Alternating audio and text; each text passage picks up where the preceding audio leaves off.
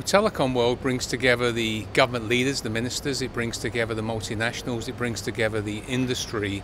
And inside Intel, our focus is on reaching more people with broadband.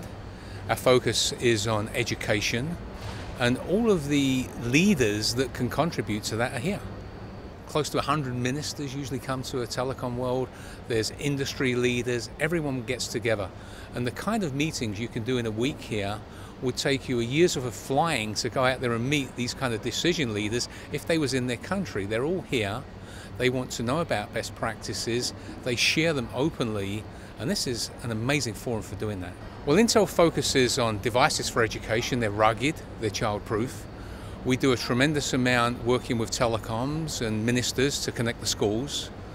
We have a program that's trained well over 12 million teachers in 100 countries around the world, so they can use computers in the classrooms. This tablet has education software. You have a stylus on here, it's networked, it's theft deterrent, so if it leaves the school, it has to come back to re-energize itself on the premises, and it's rugged. I can drop this from 70 centimeters on the floor, and it's going to survive a knock.